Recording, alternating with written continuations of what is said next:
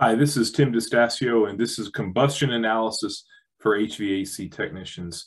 This is a multi-part course that will teach combustion analysis, combustion safety, and other things that surround that on a level that HVAC technicians will be able to understand, to be able to consume and use in the field. The training goals of this course will be to understand the basic theory of combustion at a technician level. So we're not going to be teaching the chemistry of combustion any more than what we need to understand what combustion is and how to properly diagnose it. We'll talk about carbon monoxide and how to use safety practices to not only keep the technician safe, but also our customers.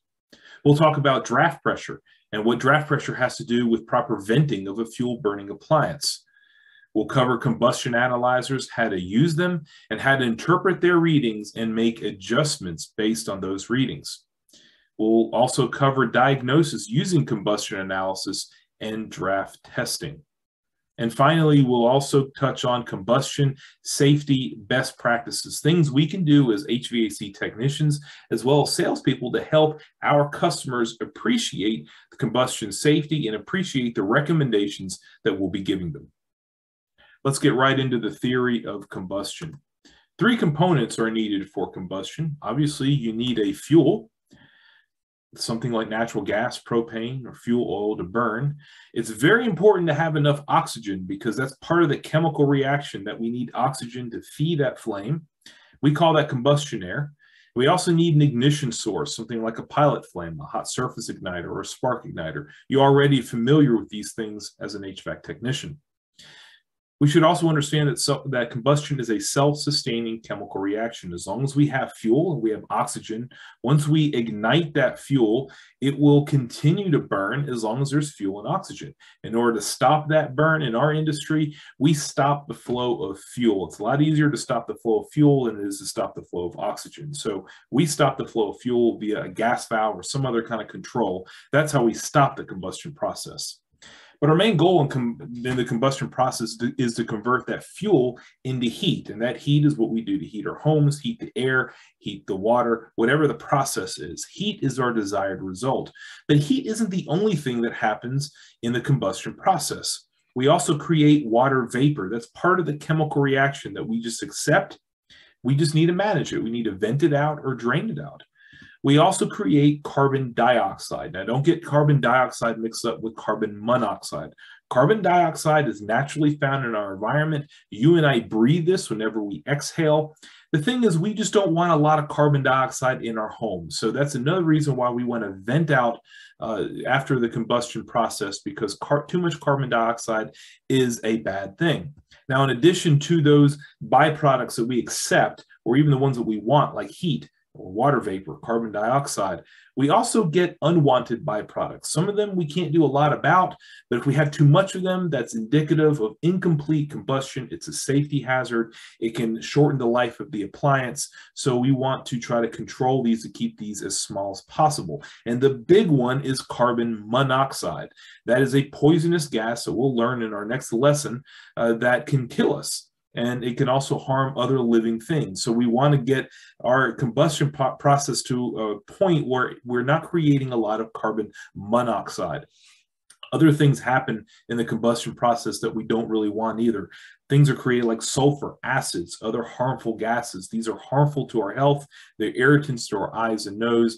These things we want to get rid of and not have as much of. So it's important for us to understand how we minimize these unwanted byproducts. And finally, another unwanted byproduct is soot, another particulate matter. Again, these are harmful to our health.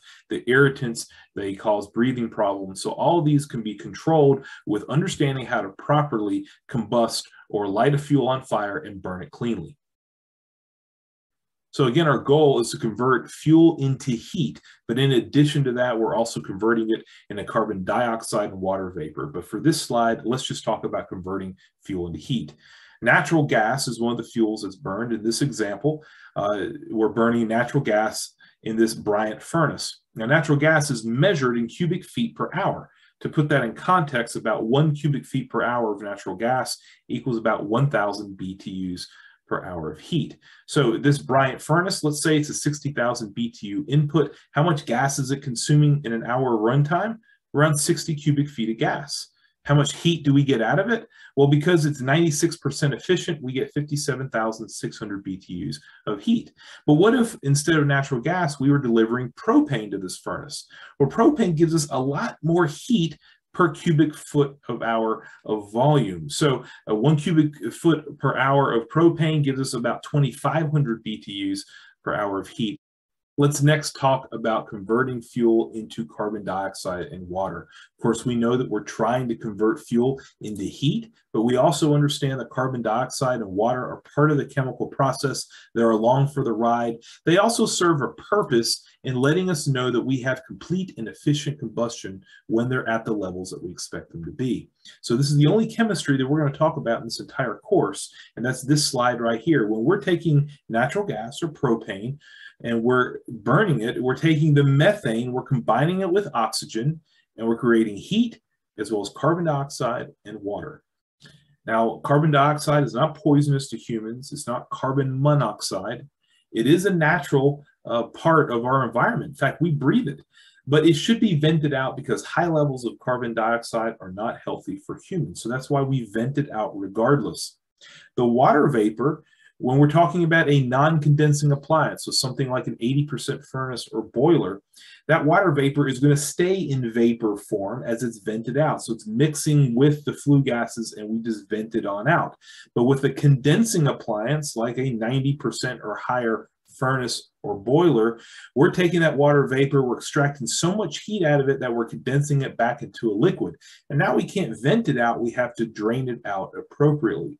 So to put it in context, how much water vapor we get out of the combustion process, again, we take our 60,000 BTU condensing furnace. The combustion process, when we light 60,000 BTUs worth of natural gas, we're going to produce about 3/4 of a gallon or 6 pounds of water per hour of runtime of that furnace. So it's a tremendous amount of water vapor that we're producing when we burn fuel. That's why we have to drain it out.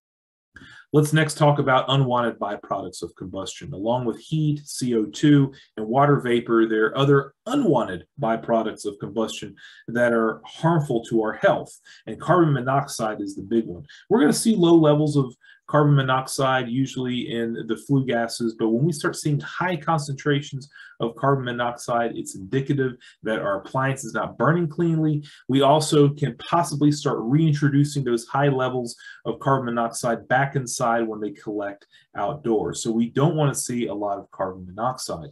Sulfur dioxide and nitrogen dioxide are also unwanted byproducts. They're irritants to our nose and eyes. They have acid to them. That acid gets into water vapor. That water vapor can condense and start corroding metal surfaces like vent pipes and our heat exchangers, so we don't want these things in the process.